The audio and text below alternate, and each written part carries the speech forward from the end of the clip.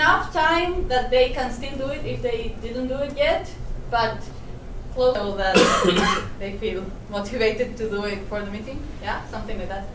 So it's like one person that has the specific role of pinging people, and that's the only role, but I think it's very important because we tend to, I don't know, I think most people tend to be bad at prioritizing and then say, yeah, this is something that will only take me 2 hours, and it keeps getting put off, and then the time when it should have been done comes and it was not done. So like having someone mail you and asking you, how is it going, do you think you will make it, is useful. So as long as you need to choose someone who has the right tone and doing yes. It has to be someone with social skills, but it also has to be accepted by the team that this person has this role, and it's not personal, it's a help for the whole functioning of the team. Yeah, so this was one idea. I think that's a good idea, and I think we should propose it to the mailing list that we discussed it today. And did you want to be that person that we nominate? Not really. So, at least when we did it in Argentina, it was one person that had this role and that is so as a glorified any other responsibility than pinging people, and this allowed this person to do this job very well. I think so. If I take this responsibility, I can't take anything else. And since I'm planning on taking other things, I would prefer other person to take it. Okay, so should we ask the mailing list if anybody wants to do this, or do you have anyone particular in mind? I don't have someone in mind. Okay, then I think we should send an email to the list and explain this. Are there any questions or objections in this round? I don't think so. Okay, consensus. Maybe ask for volunteers to be sent to someone, like sent to Margaret or something, and then you can choose. Because it's kind of hard if someone just volunteers publicly on the list. It's hard to reply to them saying, no, you don't have the requisite social skills. You don't have social. Maybe first you should have a list of all the tasks better to be distributed before you decide to take one out. The point is that that person shouldn't have any tasks. No, but I mean, that person should know which task they should be reproducing. No, of course, but this will change with time. Yes. So, for example, I don't know, the sponsorship brochure was something that was being done. As soon as it's finished. So you don't need to think about it anymore, and you can focus on something else. This I see it as a new volunteer, someone that just arrived on the team, that you can. That's willing to take this role, but not someone that is already involved with the renovation will be hard. Yeah. Yeah. Okay, so we know what to do. Are there any other ideas from teams that they would like to discuss, like DC15 members, or even questions from the outside, maybe, in preparation for this session? No? Okay. You mean just general, you know, like you know that the session is going on, you came here, maybe you have an agenda, maybe you want to say something. If you're here just to listen in, that's perfect. Somebody checking IC whether somebody. I am checking IC. I'm offline. I didn't really read what the agenda is meant to be for this meeting. I just saw it seemed sensible to turn up. I think we didn't have any agenda. Not really. We had one in our heads somehow. But I have one idea I would like to resonate, just get a sort of like general feedback. And that's relating to the food selection, the food that we cater to at DebConf. And I know this is a contentious issue with some people, but I would personally like to see DebConf head more in the direction of not defaulting to serving meat every day. So making vegetarian be more of a standard default option, and then make meats twice a day or something like that. So it seems more like you just. I have this problem. Meat twice per meal. I messed this up the entire week already. But is there anything that, I mean, we can discuss this for 2 hours now, or we can just sort of like generally raise hands and just simply say, yeah, this is something we can imagine doing. It's probably going to take us a couple of years to even get there, and there's going to be many flame wars. Or do you have anything against it outside here at the start?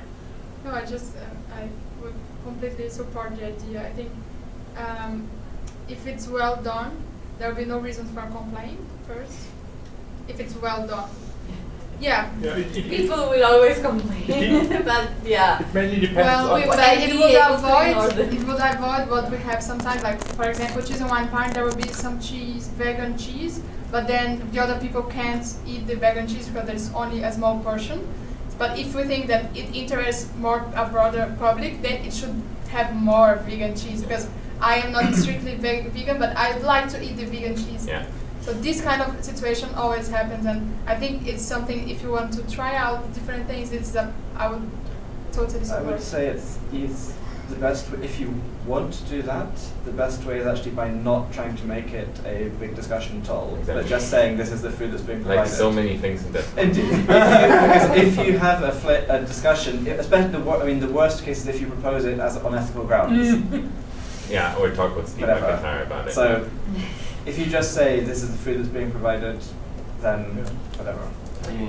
I think one thing should be that there's no checkbox if you like to have vegan or non-vegan or normal food, maybe diet food, because this year I checked vegan food because I like meat but also like vegan, but it doesn't matter at all here, so this checkbox was completely unuseful. But it would matter a lot next year. Because if you have one day where you have meat, you need to buy something else for those people not eating meat. Right. And if you have a day with vegetarian anyway, you don't need to care about vegetarians extra, because. The only other thing I'd say is that for if you're only having vegetarian stuff on any particular day, it becomes much more important to allow for the fact that lots of people are just picky here. And so if you have something that's a nice, healthy, mixed vegetarian meal, it may be that half the people who are the meat eaters, who are only used to eating meat and potatoes, just refuse to eat it. Yeah, then we do that 10 years in a row, and then they... I mean, I understand your point. Stop being endemic. Let's stop discuss this. Okay. I mean, this is not a local, No, it's local not. team meeting, it's a long-term plan, so... Well, yeah, but if we are saying we will do it this next year, yeah. That's what's being proposed. It will be really hard next year, by the way, because Germany is not as advanced when it comes to vegetarianism and veganism yet as some other parts of this world. And I've talked to the youth hostel already about this in preparation. But if I feel that there is a consensus or some sort of like backup, which I feel that I can increase the pressure. I think it's easier to do in the environment of staying in a youth hostel place and being in the city. That firstly, it fits. It's not surprising in the surroundings in a way, and people have other options. Yeah. I think in some other setups, people might be more likely to object. But we tried the food in the youth hostel, and they did have vegetarian food also. Yeah, they cater to everything except for kosher, but I'm trying to push them to actually be more vegetarian oriented. And anyway, we'll talk about this more. Thank you very much for the feedback. Then I guess we should get to the main point that spawned this meeting. Wait, other people may also have ideas that I did ask earlier. You said it. I'm sorry. Okay, let's do the sponsorship thing, No, then I can. The one thing I'm just remembering to say, which is kind of from some of the previous topic, but is a general thing really, or not, the topic before last, is just about the teams and so on in general, that it is important not to keep people happy, but for the lowering the stress and amount of work needed by the people who are from Germany or in this room, to actively reach out to and pull back in people who've been involved in previous years, which means people who've been in particular teams this year, but also maybe in the last year or two. Many years people kind of just assume that it's those people's responsibility to get involved again if they want to, which is obviously true, but if you just take that attitude, it leaves that everything needs to be done by a limited number of people. So even though it's annoying to have to reach out to someone and be very polite and say, you ran the network team 2 years ago, you were interested in doing it and you were really great, maybe we can put you in charge of the network team because you're so wonderful, or whatever. When maybe it feels like it's much easier just to get on and do it yourself. By the time it comes to DebConf, or the months leading up to it, it's really a problem if you don't have those people. So maybe in the same, well, it's partly something that someone in particular could take charge of, a bit like the poking people job, but also it's something everyone should think about if you're involved in a topic, just to actively be trying to get people from previous years, because otherwise you really have, again, well, there's a problem with manpower, but also even if you have 1 million people in Germany, again, you want to keep them involved next year, so the year after or the year after, when they're somewhere useless that doesn't have enough local volunteers, they're there. Yeah. So how do we do that? There's no good, easy way, I think. It basically just means whoever's in any, again, someone could do it if they took it as a job, to kind of re-recruit previous people, and just looking through previous years' team lists and including me on the wiki or final reports. But also it needs, in some respects, it needs to come from people working in particular areas. So say if someone's working in the networking area, they should look who's worked on networking before and try and actively ping those people. And again, it's a problem about the tone, because you need, like for pinging people, because it's not enough to say, I'm running networking now, do you want to come and be my servant? Because they will just say no. You need to be, at least in tone, saying that their ideas are going to be very important and so forth. Okay. I think I think we are doing this here and there already. Yeah. Maybe we can do it a little more. It's also dependent on what time you're in. Oh, exactly. But it's something that's relevant to the next few months. So we are working with a sponsorship team, and Norman Garcia and Brian Gupta are pretty much on the team again. And then, for instance, with regards to website and stuff, I'm working very hard this entire week already to get Gerald and Case and Steve Langashek and Petty to be enticed to keep developing what we have this year and make it even better. But that's the management system, I think. Exactly, yes, and possibly integrate that with the website. I mean, we'll see about that. And then talks, team, scheduling, and so on, that comes much later. But in some ways, I feel that is a given anyway. In some ways, again, it makes sense to reach out to them quite early on, even if they're not starting working until later. Right, so one of the things that we will be discussing in DC15 over the next couple of months is taking in the feedback from DC14, what they did differently, try to decide what density of talks we want and so on, and that's a good thing to get the talks involved. But again, really, at this stage, in a way, the most important thing is just not doing anything that goes against that. Because 1 or 2 previous years, the things that happened, like people posting on the wiki their new list of teams with members only from the local team, and some set of people, not really in any rational way, but would just be annoyed at that and say, well, I'm not going to help them then. So we have that for DC15. We did start a list like that. Yeah, but I don't think it's pinned yet to cause a conflict. So. No, but it's a good point to keep in mind that we should not. I think we should not publish that list and tell people to enter themselves, but we should attract the people and then enter them. Exactly. And then suddenly they find themselves on the list. I mean, yeah, you can. If it's a wiki thing, you can also just add them in advance, but you know to know who's really doing it. There's not enough in their name to be there if they're not actually doing the work. Yeah. Okay. Are there any other issues, questions, ideas, thoughts, concerns? So there's a list with people, team lists and so on that came from the previous years. From previous years? From the previous conference, yeah. Yeah. That should exist. Yeah, well, again, partly final reports and partly other stuff on the wiki. Yeah, I think the current team list is not authoritative. No. There is one for DC14, but there's lots of ellipses, and maybe we should go over it with the team lead and figure out who these people actually were in the end to approach them. I mean, I definitely know the video team on the wiki is like Carl, one other person, and then my name under volunteers. And I know that there's more than 3 people on video team for DC14. Like, it's just, I know the volunteer stage is literally just me. I think final reports are a good source of information. Yeah. Well, and speaking of final reports, You're going to write the DebConf15 one this week. The DebConf15 one is already done. We're talking about the 14 one. No, but I guess you may have followed this already. You may know about this already. But DDA went and already created a structure and the empty document for the DC14 final report. And even though that is theoretically the job of the DC14 team to finish, we all know that it is really good if everyone helps, especially the next team. And it's in our main interest to do that. And so I would simply like to remind everyone that it would be really cool if you could take, during this conference, on the way home or at home, take half an hour time and just jot together stuff, collect material, or even write an article. Sometimes that's fun, some people like doing that. Yeah, well, Steve actually mentioned that today in a stand-up meeting.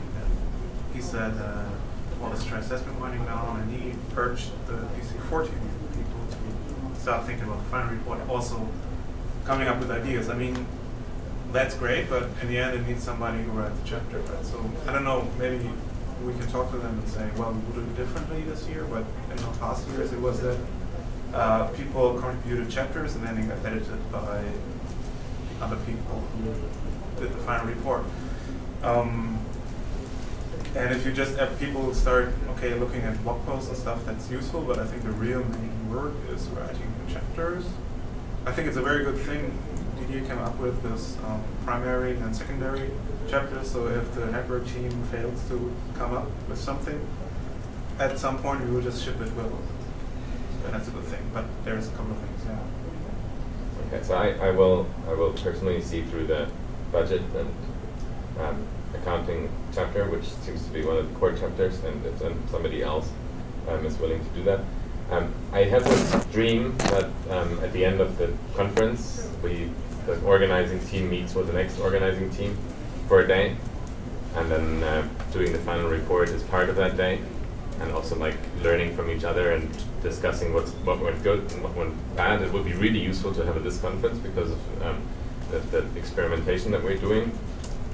I don't know if it's going to happen this year, but I think we would like to actually plan it and announce it for DC15. So that everybody knows already by the time they book flights that they're sort of like invited to stay a day longer, which of course can be combined with perks like dinner and stuff. I mean, that's all doable, right? So anyway, bottom line, final report. If you feel like you have half an hour or an hour, or on the way home you would like to write something, talk to DDA, or talk to anyone of us. Before you go home. Before you go home, exactly. And I hope we can make this happen. Right. No, don't just start writing chapters without coding. Yeah, talk to DDA. Yeah, but you can claim on the wiki, that's true. Claim in the wiki if you know you're a good candidate. Okay. Good. Other things? The sponsor thing? Yeah, the elephant in the room. Well, there's also the talk you have to give on Friday. Do we need to talk about that? Or is that under control? I mean, you and Richie have been working very hard, and... Well, we should discuss like who's going to actually go to the... Well, I don't know, we can discuss later. We can do some Let's discuss later. I mean, I think everybody who can be there will be there, because that's one of the times when you actually get to show your face and take credit for the work that you've already done. So, isn't it?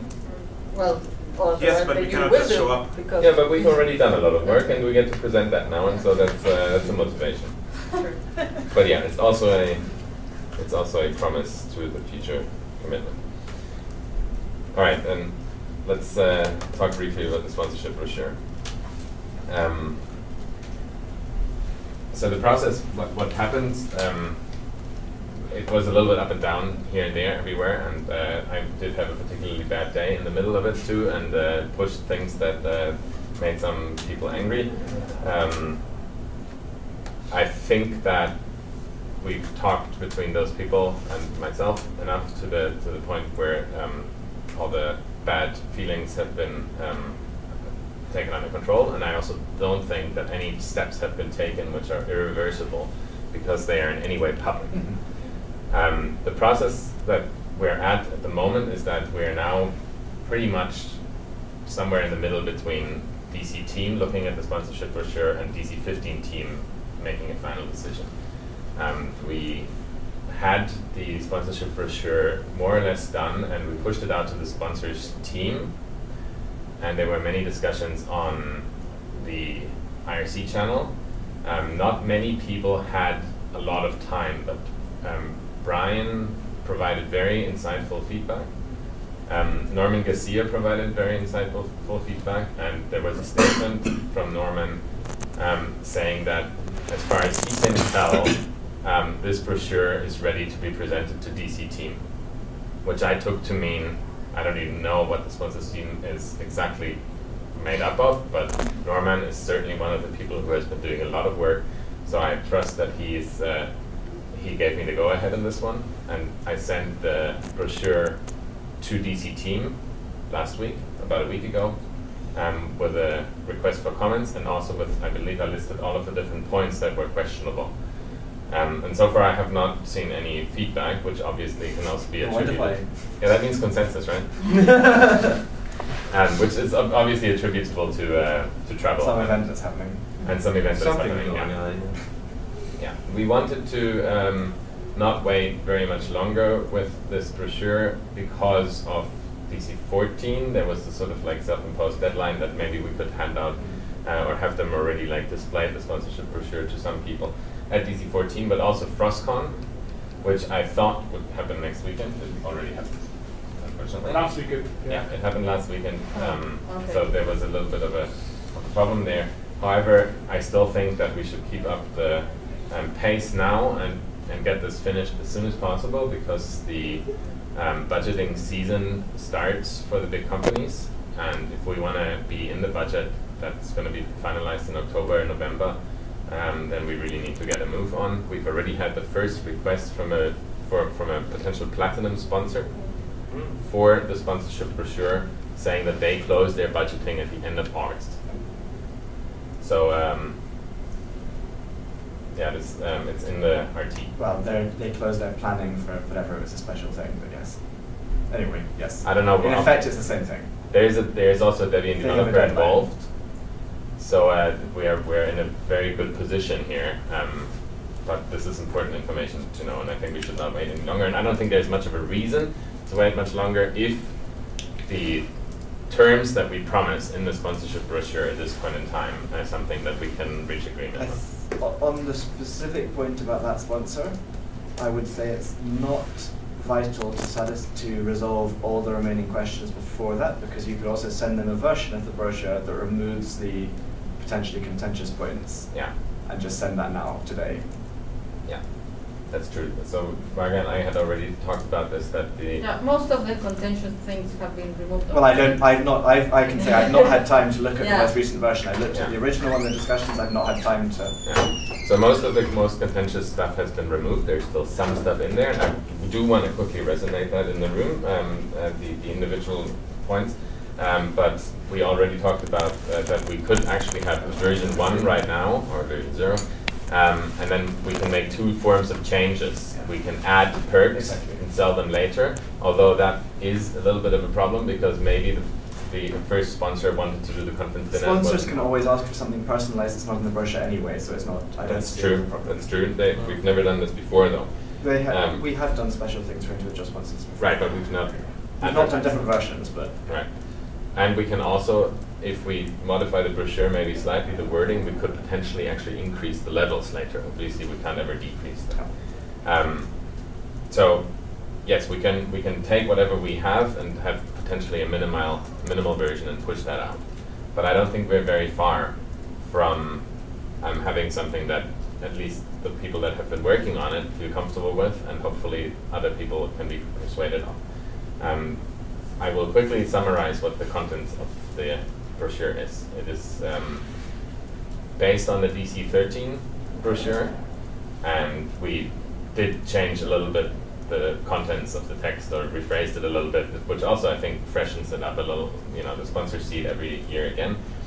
And we did remove, for instance, Debian Day, because we would like to have an open weekend on the first weekend, have the entire weekend open. But that's surely to be discussed, how exactly we're going to do that. We are going to offer supporter, bronze, silver, gold, and platinum, the standard levels, and there has been a little bit of a back and forth on how expensive they should actually be. Now, as of late, our last proposal is that we should have the bronze level start at 2,500, which is a step up, euros, yeah, which is a step up, big step up from BC13. Then have the silver level be 5,000, 10,000, and 20,000, basically very nicely ×2 numbers, which altogether is more or less the same as DC13. So basically we pushed up bronze. And the reason why, in the end, I wanted to raise them up more, because I think there's potential for that, but with the perks that we offer, I think that maybe it's going to pan out anyway. So what are some of these perks that we offer? And what are the contentious ones? Can I can you give me the URL, because I have this. No, you can use this. For that, yeah, sounds good. Okay, so there are two classes of perks that we would like to think about, consider. One of them is, or three classes actually. One of them is events and aspects of the conference that we offer anyway and would like to give a sponsor the possibility to adopt. The second class is events or perks that are not necessary, but we would like to give a sponsor the opportunity to give. For instance, provide coffee to all of the people if you are a coffee geek. And then there is also the idea of having booths for sponsors, especially when we have an opening weekend, allowing sponsors to present themselves, and also have something that we refer to as a job fair, which is basically removed from all the where all the people are, a little bit further back into a room, allowing sponsors to actually engage in direct conversation with potential candidates that they would like to hire, in combination also with a job board. So the questions are a little bit, can we imagine having sponsored booths? Do we think that a job fair is an idea that could take off? And then and scroll down. And then the additional sponsoring opportunities, which at the moment are that we would like to offer the conference dinner, which is certainly the biggest expense in this sense, that we would like to offer. It doesn't necessarily mean it's the biggest item individually, but it depends. Anyway, carry on. No, room and board, obviously, but even day trip can be more or so on. Sure. Okay. So day trip and conference dinner are the first two anyway. And there's a little bit of a description, like a marketing type description of why this would be a cool thing to contribute to DebConf and so on. Snacks and beverages, basically the subsidy of the bar, which I think we're going to have to do it at DebConf15. Cheese and wine party, the venue has agreed finally to let us do that on site, but they're going to charge us $2.50 per person. And 50 euros. That's €2.50 or €250? Yeah, 250 euros per person. It's not much money. Yeah. It's not much money, and we get glasses, we get wine glasses, we get cutlery, they clean up. Good. Yeah. Okay. It's not too bad. We would like to save that money, obviously, by cleaning up ourselves and so on, but we can't do it. That's very okay. Well, 50 times 200. Yeah, money's money. Money is money. Yeah, but if we get a sponsor to pay for that, it's really cheap. Well, yeah. Coffee. If we get a sponsor to pay for everything, it's free. There's also the point of unless you will go ahead now. There's also for exposure. There's also coffee, which I've mentioned already, and then there are two new ideas that I don't think we've considered in the past for DebConf. One of them is that we have lecture and meeting rooms, right? For instance, right now we're sitting in room 329. I think, and this is a highly contentious issue, I think that if this room were called the Intel room, let's see. Yeah. Well, that's in every room. And that's the Google room, and so on and so forth. And Intel gave us $2,000 to do that. Yeah, carry on. I like that thinking though. It's not enough. That's absolutely correct. But just for the sake of argument, let's pick a number. Then that would certainly, rub some people badly who think that this over commercializes the conference. And it promotes free non-free software, possibly. It does. All of that is absolutely true. But it does get us money, and it is not really changing the feel, the sort of like the conference content, anyway, that's one of the ideas. There's the same idea for DebCamp or DebCamp hack days that individual companies can sponsor these days. And then the final point is something that I've seen in a couple of conferences, which I like very much, is lottery prizes to be given out. And that is often combined with sort of like the homeroom assemblies in the morning prior to the first talk, whenever that may be. You just assemble all together for 20 minutes, and that is a time for the organizers to spread important announcements, for instance, about the cheese and wine party today. And in order to entice people to come to these events, a prize is given out. Yeah, and it would go like this. It would be like, yeah, Thiago won this prize, and then Thiago wouldn't stand up, right? And then Thiago wouldn't like that very much when he later found out, oh, hi, Thiago. And then it would just go on until somebody in the room took it. And that's been tablets and laptops and everything and so on. This is just an idea out there, whether we want this homeroom assembly and whether we could benefit from it. So, questions, comments? Well, my comment is mostly this room assignment thing. I mean, I'm very worried about this in the sense that now I see it also that, for example, you have this DC schedule thing and IRC saying next session is blah, blah, blah. And if it says next session in the intro room, then it's really in the face of everybody all the time. In general, if we put it somewhere in the corner, then I wouldn't mind that much, but I don't think the sponsor would then pay for it. Right. So I think anything which people really have to interact with is highly contentious. That's why we also considered having these booths or the job fair really only on the open weekend and well, the place where this is, and people who don't like it don't actually have to go there. Maybe this is already too much in the face, this is debatable. And but I'm generally thinking that once it's so visible to everybody, it really can let people not come. Yeah. We already talked with somebody who said probably somebody didn't come because there's no DebCamp, and that's a different issue. Yeah. That's a different issue, but people are very sensitive to say, okay, total, this is not how it ran, Debian ran it, I'm not coming. Okay. Yeah, one thing I would like to say is that one thing is a sponsor as a provider, like the sponsor give us money, but we are the DebConf. When a room has a name of a sponsor, it's part of the identity of the conference. Like, I think it's too much. I think there's no prize. It's not enough. For me, it has no price because DebConf is not Intel or Google or HP. I know they are providing the resources, but it's something I wouldn't put. I wouldn't offer. Well, it's DebConf has something that is different from other technical conferences. Okay. Don't the rooms already have names? The rooms have names, yeah. City names. Yeah, And so I mean, then you could just tag on another name. Yeah, so Yeah, it would be but- like Berlin. But it's different than Intel. Sponsored Or- by Intel, but maybe that doesn't have to go up on the IRC. Are there arguments from people here for this, like that we could make it happen? I mean, I think considering what's been said and also considering what he just said is kind of what I was thinking, or maybe it was you, I'm sorry. I was looking at my phone.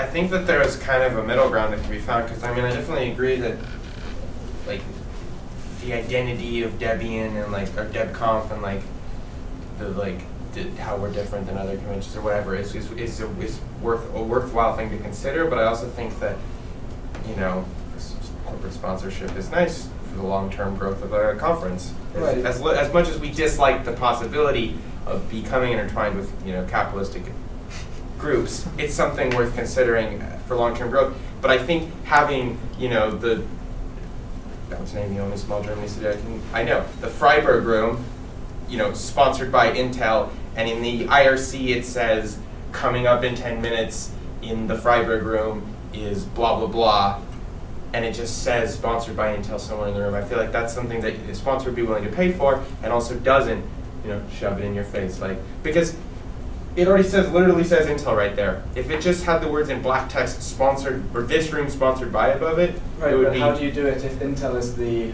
platinum sponsor that we promised to put in all the banners, and then my consulting company decides to sponsor the No, room? you just have a different sign that says You this don't. room is I was sponsored by. just saying you could but have not Intel. on IRC. So the bot should not I mean, mention the sponsor. Anyway, Yeah. my worry on these Yeah. things is that is much higher level on the perks in general. That we have actually tried all these, well, not all these specific ones. But we have tried most of these similar things to most of these in the past. Not the rooms, but trying to get people to sponsor particular events and so on. There's two things. One is that most of the time the sponsors have not really responded that much on them. So there's and the other aspect though is that people have had problems in designing a way to make it work that doesn't make it much easier to get a high profile by paying a small amount of money for a particular event than by giving us money we can actually spend on the core things. Paying, say, so for example, the cheese and wine thing, say, if you want to allow them to sponsor that, you basically need to make it they're not just paying for the cheese and wine, but they actually pay 20 times the price or something. Yeah, sure. So that you get enough money to actually cover the core costs of accommodation and food and so on. The danger then is that it's not an interesting opportunity to them to... No, pricing is going to be really hard. There's So no question the question is, at the moment, we actually we have problems already to negotiate sensibly with the sponsors and to get those conversations to happen. I don't really see that we have at the moment the manpower and experienced salespeople to push sponsors to do these things in addition to their current levels. I think in principle, if you had expert salespeople, you can do that. You get them to sign up to some level, and on top you say, why don't you also sponsor this, and keep on phoning them up every week until they agree. That's what you need to do. I mean, we had in the past when we had a much smaller team, we had Andreas actually did some of this, and he was literally phoning people up every day until they said, yes, I'll sponsor you, fine. But most people in Debian are not really willing to behave that way. And we don't have, at the moment, we have a shortage of people to do it. So the problem is, at the moment, we do get enough money by doing the kind of simple things. So we just make it a simple decision for them. What level are you taking? We get an answer back, and we eventually write an invoice, and we eventually realize we've not got the money, and so on. If we make this much more complicated, firstly, designing it actually really needs someone with more experience than most of us have on this kind of stuff. You mean the prices? Yeah, to actually get it right. And then secondly, it needs a genuine sales effort and discussions, not just sending a brochure and waiting for them to respond. I completely agree with both of these points. The design, as I envision it at the moment, is that there's always a fallback. If we don't sell any of these perks, because the sponsors chose to stay with the simple levels they know from the last year, which don't change very much, then as long as we get enough money, we're just going to pay for them ourselves. But the danger is the other way around, that the money just comes for these perks and we don't get the basic money. I don't know how, again. Because the perks are only available to sponsors at levels. Yeah, that's kind of what I was thinking. I thought that, yeah. If you're not Again, it depends how you design it. We have tried to design stuff before, and we have tried to sell these perks with limited access and so on. We have had particular events sponsored by sponsors before. So the general principle is something the team has already accepted, to have a particular party sponsored by someone or whatever. That is actually something we have done before. It shouldn't be contentious because it's already existing practice. The question is the reality. The question is here, if you're trying to push this as a big aspect, which it sounded like, then it's just a bit dangerous in relation to our availability of manpower and our experience actually getting it right. I just have a worry that we won't quite realize the implications correctly until we realize we've only got half the money, because actually, although they all paid for a perk, they went in at one level below and paid for a perk. So yeah, but then the perk was paid for. It depends. Yeah, but the main costs are food, accommodation, and travel. Okay. So right.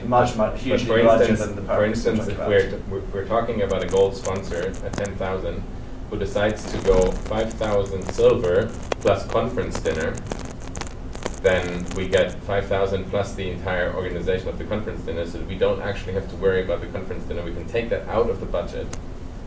Basically. Again, I don't, in principle, disagree with selling these. I just think it needs a lot of time and thought to exactly get those right, and to be considering what, again, basically one of the thought experiments that needs to be done is what if every sponsor goes one level below and pays for a small perk on top. Yeah. There are not that many perks.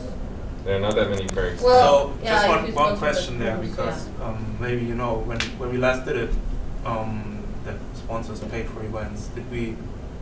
How much? 20 times? You just said. Well, you no, pay? but previously we have not done that properly. I mean, we Right. have not done it correctly, in fact, for this stuff.